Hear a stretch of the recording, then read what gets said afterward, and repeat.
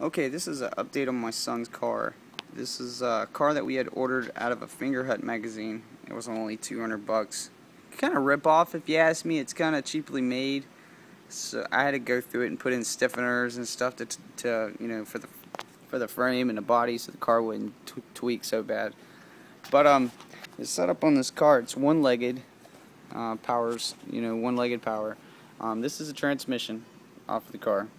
It goes right on this goes on the shaft, and the wheel has a little lock that this turns, and then the motor.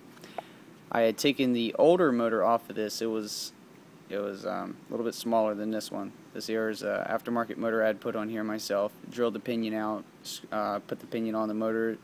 The shaft of this motor here was grooved, so it was a lot easier to work with. Plastic pinion gear with no set screw. It just slid on really tight. So, and what we did is took all this off, took the 4.6 battery out, and we put a E500 electric motor inside the car for him.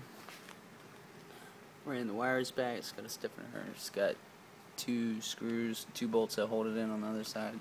And there's a little man now. He's ready to ride.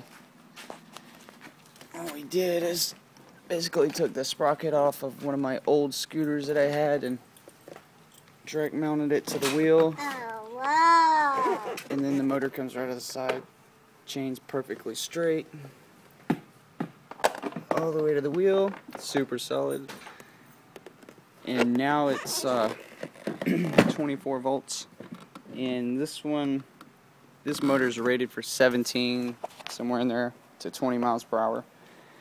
But it's an E500 electric motor that come off of the Razor dirt bike. It's about 60 size-wise, 60 or 50, somewhere in there. But motor's pretty cool though, man.